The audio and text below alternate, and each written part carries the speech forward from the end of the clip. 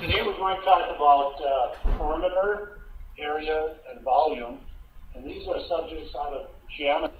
Today we're going to talk about perimeter, area, and volume, and these are subjects out of geometry. And before we get too far into the lesson here, I would like to try to explain what these things mean a little bit, these words.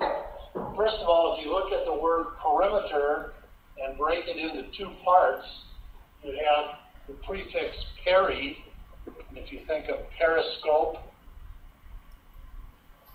it means to look around. Perimeter, peri means around. Peri means around, and meter means to measure. So perimeter is simply the measurement around a figure. And there's a key word that goes with perimeter that I like to use, and that's the word surround. You're going around the figure, so I use the word surround to go with perimeter. Now, area, on the other hand, is the key word with area is to cover. Is to cover. And I'm going to come back and talk about these in just a little more, in just a moment. But area means to cover. Volume implies that you should fill.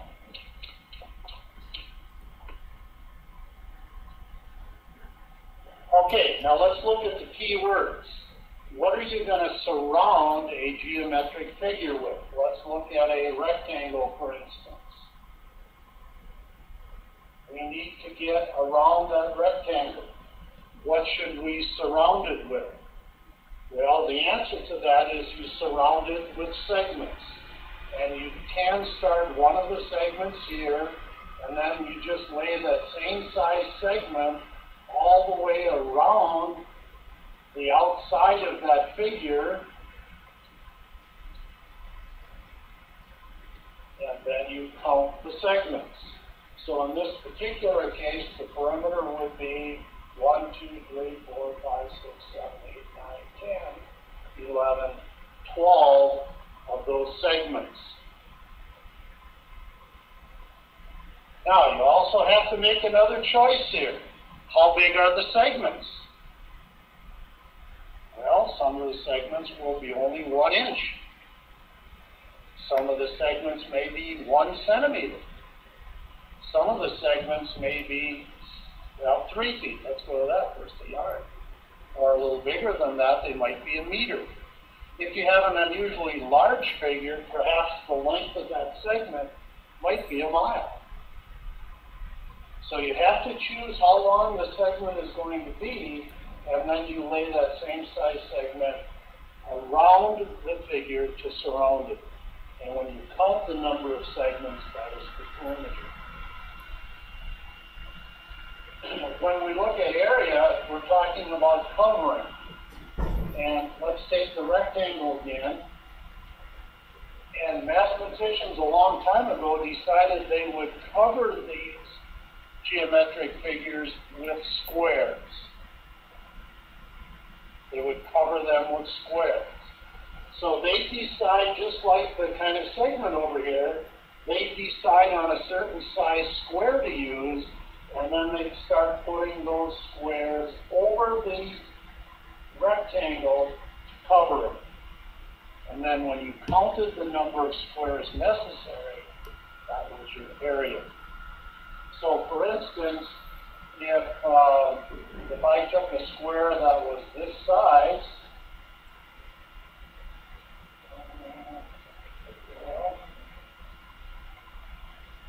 presume something here, those are all supposed to be the same size. Then the area of this would be 1, 2, 3, 4, 5, 6, 7, 8. Just count the squares. Now we're going to find later on that there's formulas that will help us count these things. We don't have to physically go through and count them one by one. We will be able to have a formula that tells us how many squares or segments there should be. When we talk about volume, that applies to a three-dimensional figure. And this one's a little more difficult to draw, of course, because it's 3 dimensions. But we're going to fill that figure. And what do you think we might fill it with?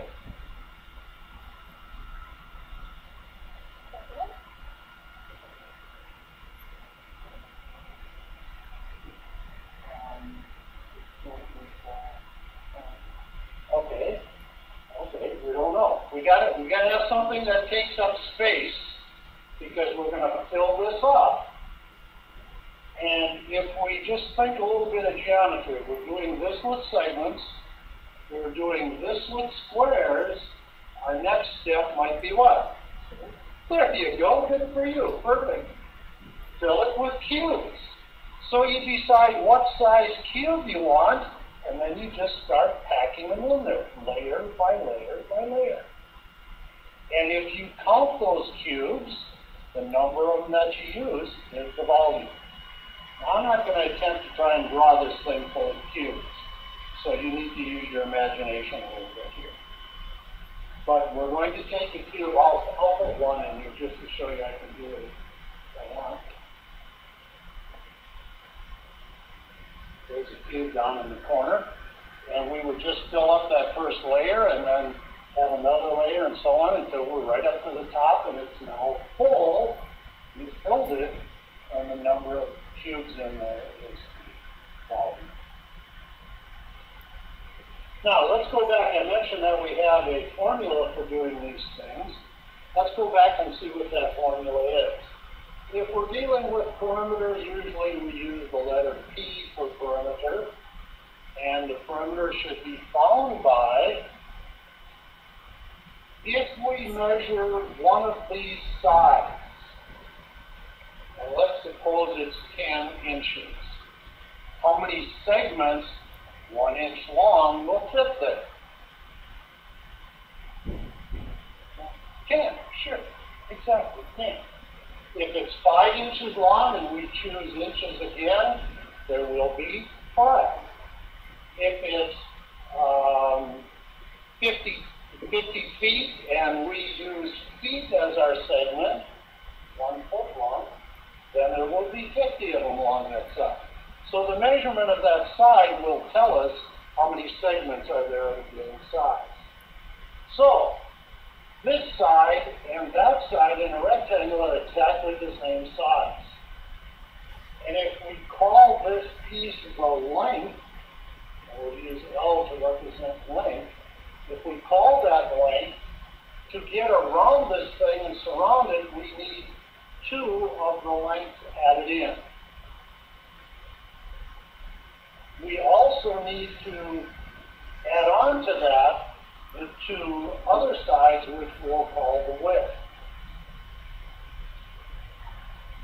So that becomes your formula then for perimeter of a rectangle.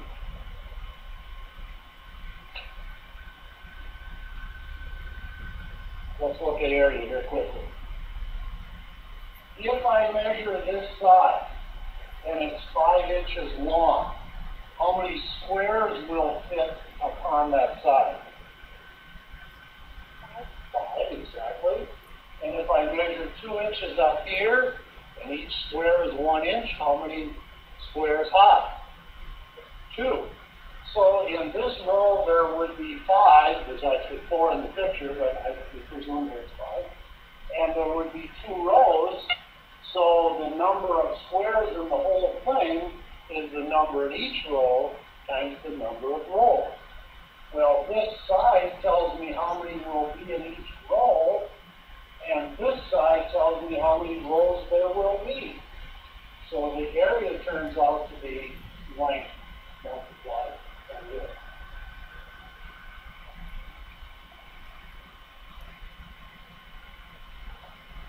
For volume, if this side was 5 inches, if it were 5 inches, how many cubes 1 inch on the side would fit along that side? 5. If it were 2 inches wide, so I could put another square in there, or another cube in there like that, how many cubes wide would it be? 2. So the first layer would have how many cubes in it? 10, wonderful. 2 times 5. How many layers would there be if this is 3 inches high? 3 layers, exactly. So the volume can be calculated by taking, we'll call this length, we'll call this width, and we'll call this height. And if I multiply those 3 together, that will give us the volume. Again, this multiplication here tells us how many are on the bottom layer, and this tells us how many of those layers will stack up. We're going to have an opportunity now to practice with the formulas that we had on the board, and I would like to take this rectangle, which is a pretty cool one. I can draw a little better one than that. And let's suppose that that rectangle is 3 feet on that side and 5 feet on that side. And let's suppose that we want to find the perimeter. The formula again for perimeter is 2 lengths plus 2 widths. And now, how long is this rectangle? How long? 5 feet, that's correct. And how wide? 3 feet. Now we want to keep those labels in there. So the perimeter is twice 5 feet, and it's also twice 3 feet. So the perimeter becomes 10 feet plus 6 feet. And since those are both feet, we can add them together. And you already had the answer for us here before. That's great. 16 feet is the perimeter. So if we want to surround that rectangle, 16 feet is what we need to do that. Let's take the same rectangle and look at area for a moment. Same rectangle. Again, the length is 5 feet. The width is 3 feet. And we want area. I've got to be thinking about squares here, remember, when it's area. And the formula for area is length multiplied by width. And the length, 5 feet, width 3 feet, just like it was before. So area is 5 feet multiplied by 3 feet. And now we have a little bit of a problem. What do we do with feet times feet? Do you know what to do with that? Square. There you go, square. Just like x times x is x squared, or y times y is y squared. Feet times feet is feet squared. Now, look at what just happened. It's telling us how many squares 1 foot by 1 foot, feet squared. And 5 times 3 is 15. So it appears that we're going to need 15 squares, 1 foot on a side. That's what this is telling us. 15 squares, 1 foot on a side to cover that. Let's look at volume and give an example, and then we can move on to something else. So we have a hexahedron here, or perhaps you call it a box, I don't know what you're most familiar with. And let's suppose we have 3 centimeters, 4 centimeters, 5 centimeters. Volume, according to the formula, is length multiplied by width multiplied by height. The length of this would, well, you have kind of a choice. Either 5 centimeters or 3 centimeters. The width would be the other one of those. And the height would be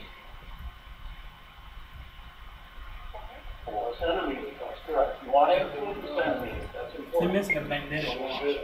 So now we're going to multiply 5 centimeters times 3 centimeters times 4 centimeters. And just like the previous problem, we have a little bit of a snag here. Centimeters, centimeters, centimeters becomes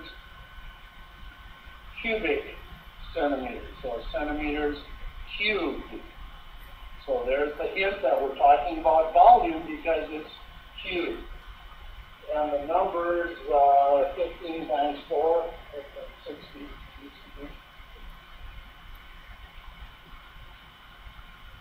So what this answer is telling us is that it's going to take 60 cubes, centimeter a side, in order to fill up that